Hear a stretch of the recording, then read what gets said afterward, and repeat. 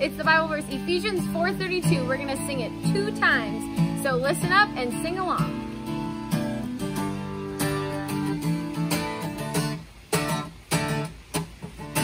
Be kind one to another, tender-hearted, forgiving one another.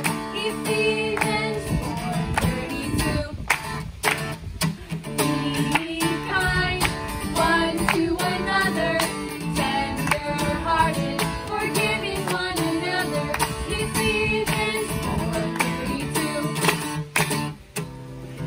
Now we're going to sing a song called Jesus Came to Earth. This song is an echo, so girls are going to follow Victoria, and then boys are going to follow Abby. Jesus came to earth. Jesus came to earth. Lived a perfect life. He lived a perfect life. He died upon the cross. He died upon the cross. Then he rose from the dead. Then he rose from the dead. Now he is in heaven. Now he is in heaven. Seated on his throne. Seated on his throne. At the right hand of the Father. At the right hand of the Father. Where heaven is his home.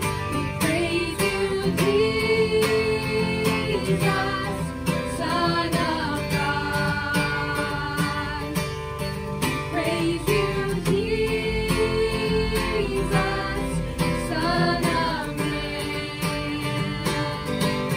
You left your throne of grace to suffer in our place. So we praise you, Jesus Christ. Next, we're going to sing a song from 1 John 4:7 and 8, which says, "Beloved, let us love one another, for love is from God, and whoever loves has been born of God and knows God. Anyone who does not love does not know God, because God is love." So sing along with us. Beloved, let us love one another. Let us love one another. For love is of God, and everyone that loveth is born of God, and knoweth God. He that loveth not knoweth not God, for God is love. God is love. Beloved, let us love one another. 1 John 4:7 and 8. We're going to sing King of Kings, and you can do the hand motions along with us, and we might get a little bit faster each time. King of Kings and Lord of Lords, glory, hallelujah. King of Kings and Lord of Lords, glory, hallelujah. Jesus, Prince of Peace, glory, hallelujah. Jesus, Prince of Peace, glory, hallelujah. King of Kings and Lord of Lords, glory, hallelujah. King of Kings and Lord of Lords, glory, hallelujah. Jesus, Prince of Peace, glory, hallelujah. Jesus, Prince of Peace, glory, hallelujah.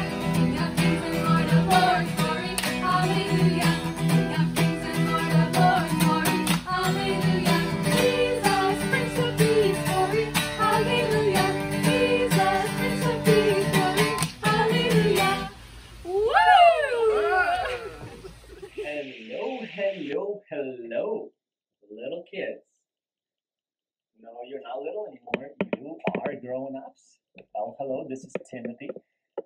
Ella and Mark are not here today, but they would love to spend time with you, and we miss you guys so much. We love teaching those lessons to you, and we cannot wait until we're going to be together again in the room, learning God's Word, God's ways, and enjoying time with one another. Today, we're going to be covering a lesson which kind of connected to the last week's lesson. Not kind of, but is connected to the last week's lesson. If you remember, last week, you were taught punishes Israel's idolatry. This week, we're going to be learning how God's presence fills the tabernacle. We're going to be talking about what tabernacle is. We're going to be talking God's glory. We're going to be talking how God's glory descended to Moses. And next time, we're going to be discussing, or somebody else most likely will be teaching, how God ordains the sacrificial system where animals are being sacrificed unto the Lord. So before we begin today's lesson, let us pray. Dear Lord Jesus, thank you so much for today. Thank you so much for your mercy and grace upon all of our lives. Thank you, Lord, that we can even have this video lesson and learn about you, learn how awesome you are, how glorious you are, how merciful you are, and how gracious you are. And how through Jesus Christ we are able to have a relationship with you. Thank you, Lord, for all these children right now that are watching this video.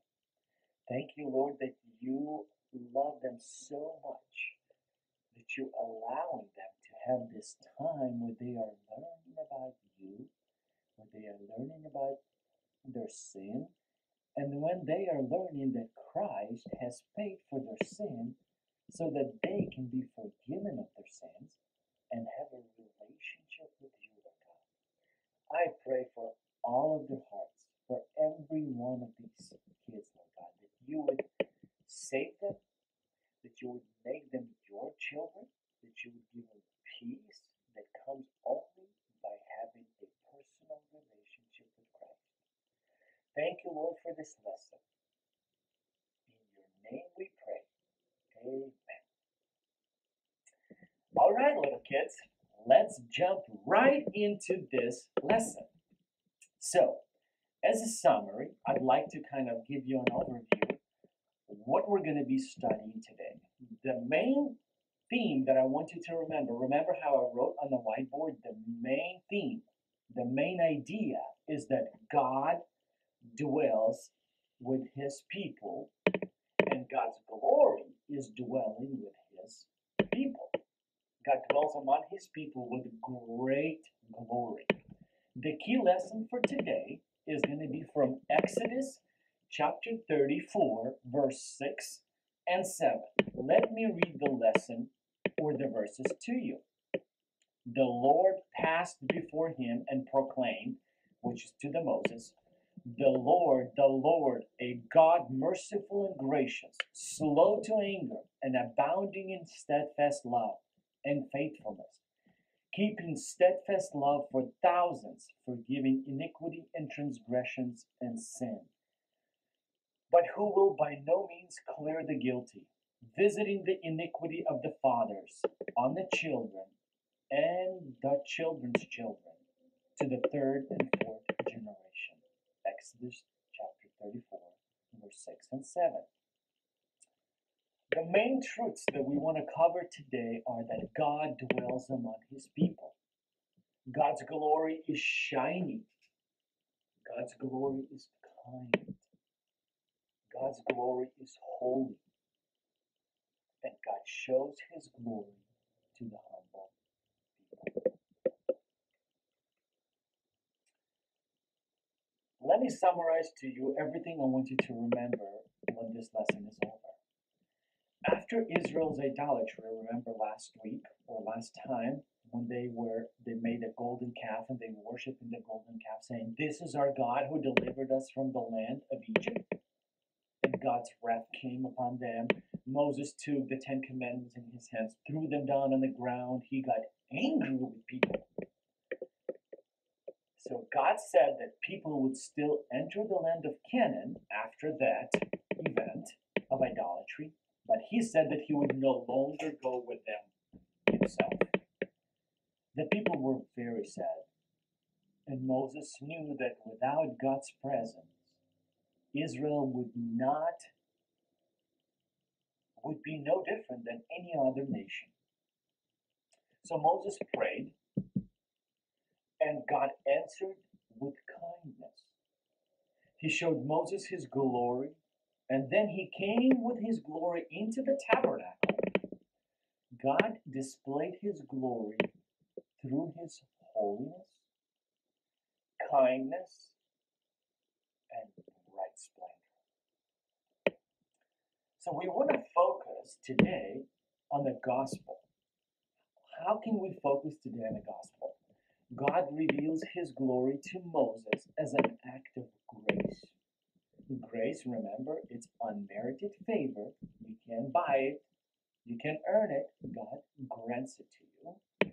And God continues to reveal his glory through Christ, his Son, to those whose he has chosen by his grace. As God came near to the humble Moses and to repentant Israel, so also he draws near to all those who repent and humble themselves, dependent on Christ alone. In Christ, God displays how great he is by his kindness and justice, by saving sinners, and by providing a just sacrifice for sin. God Father sent Jesus Christ, his Son, to die on the cross for my sin, for your sin. We need to believe God, put our faith and trust in Jesus Christ, and fully trust him, and thank him for it, and love him with all of our hearts and souls and minds. Okay, so where do we start? Let's tell you the story. How the Lord kept his glory away from sinful people. You would say, why did he keep his glory from sinful people? Well, remember, they just sinned, bowing down and worshiping a golden calf. So his presence would not go up with his people because they just sinned. They have sinned. So people mourn when Moses came down and says, what did you do? People mourned. And they took off their ornaments. Remember the jewelry that they had? See, this is jewelry. They took all of their jewelry as the sign of their mourning. Moses prayed to God on the basis of his people and asked for God's favor, reminded God of the promises, and asked of God's glory. Moses prayed on the basis of God's favor, promises, and glory. Moses regularly met with God, and God spoke very clearly to Moses. Moses asked for God's kindness. Moses asked for God's presence. And Moses asked to see God's glory. So remember that when people sin, Moses comes down from the mountain. He sees this and he gets angry. He breaks 10 commandments that God gave him. And then he tells people, what did you do? You sinned against the Lord. And so people realized what they did. They mourned. And Moses pitches a tent outside of the camp.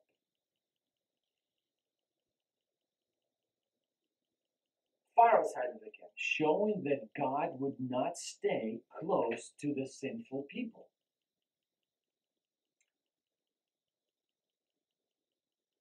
What did Moses ask for?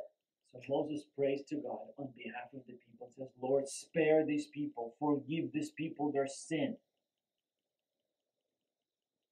and lead these people Israel.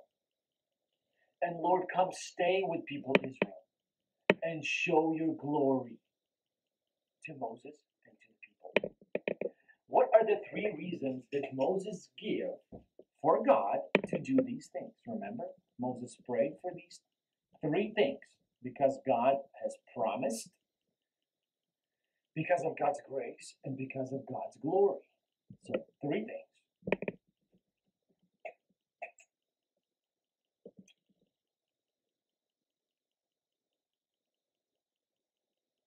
God has promised that Israel was his people. God has chosen to show his favor to Moses. And God's glory would not be displayed if Israel moved on without God. You cannot see God's glory if God is here and you are there. God has to be together with his people to see his glory. How did God describe his glory to Moses? What is glory? Let me tell you. He described himself as a merciful and gracious, slow to anger, and abounding in steadfast love and faithfulness, keeping steadfast love for thousands, forgiving iniquity and transgression and sin. But who by no means will clear the guilty, visiting the iniquity of the fathers and on the children and on the grandchildren to the third and fourth generation. So what did Moses do when he saw glimpses of God's glory? Remember, he bowed down and he worshiped the Lord. Every time you or I or any human upon this earth, when you experience God's glory, you worship the Lord, bowing down to the ground, all the way to the ground. That's how awesome God's glory is. When Moses and the people built the tabernacle outside of the camp where Israelites lived, did they do it the way God said? Yes, they obeyed God exactly, showing that Israel had repented. What did God do after the tabernacle was finished? God's glory came to the tabernacle. He came and lived among the people. So let me demonstrate this to you. How would I do that? Well, let's see. This is how I will do that.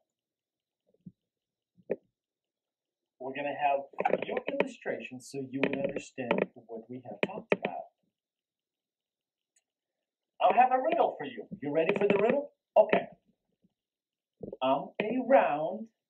You can kick or throw me. And I am about the size of your head. What am I? What do you think of it? I am around. You can kick or throw me, and I am about the size of your head. What am I? That's right. It's a soccer ball. See, we understand a soccer ball by its description. In the same way,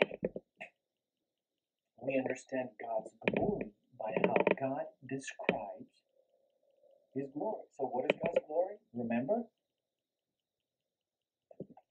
Slow to anger, kind, gracious, forgiving sin, and justice of God. That's the glory of God. Now, remember, we're talking about how God dwells with his people, Israel, in the tent that was outside of the camp. When people sinned, Moses pitched the tent far away. And let me kind of demonstrate to you what that looked like. So you would come this is a tent, right? So right there. So Moses pitched the tent outside of the camp. And so Moses would go inside the camp. He would speak to God. He would speak to God inside the tent. And when he would come out, Moses would come out with a veil on top of his head. Why did it say Moses had the veil? Because God spoke to him and his face was brightly shining. You see how brightly shining this is? It is so brightly shining. It's like, whoa! When Moses talked to the Lord, and he would come out of the tent, his face would be brightly shining because he spoke to God. So people were afraid and said, oh, this man was with God. We know that this man was with God. In like way, when we spend time with the Lord, we are like those brightly shining lights to the people around us.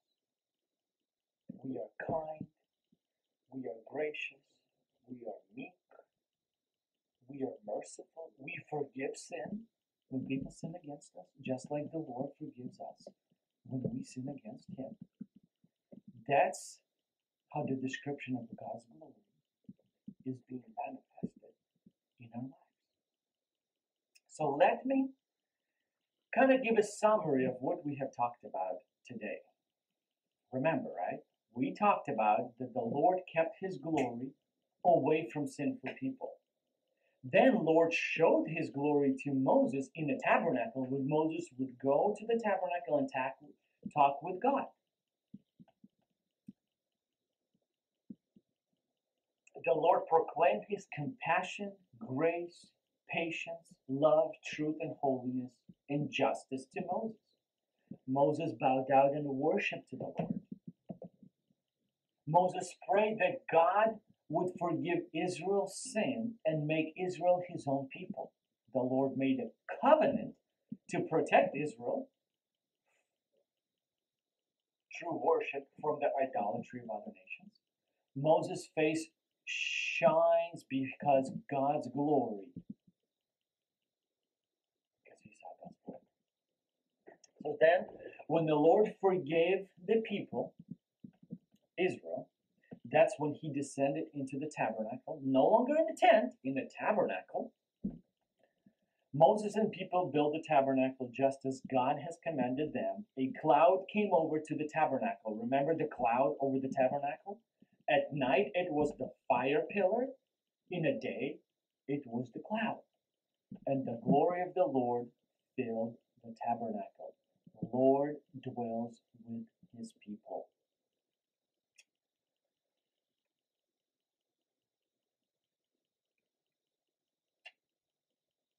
After Moses' vision of God's glory, the Lord told him to begin building the tabernacle.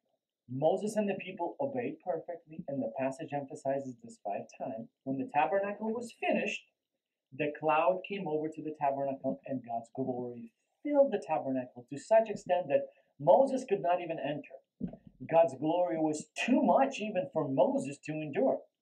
Eventually, Moses would be allowed to enter, and God's presence remained among the Israel for the rest of their wanderings, fulfilling his promises to dwell among them and to be their God. The glory that Moses saw that shined in his face was just a glimpse of the glory of God revealed through Jesus Christ.